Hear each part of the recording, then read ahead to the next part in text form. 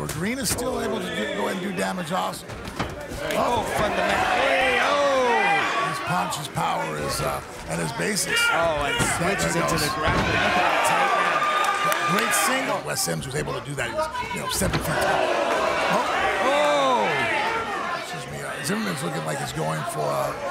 No, he's going to go back to close guard. That's a big shot. And he's opened him up. He has opened him up with these shots now. Raining down punishment. That's enough.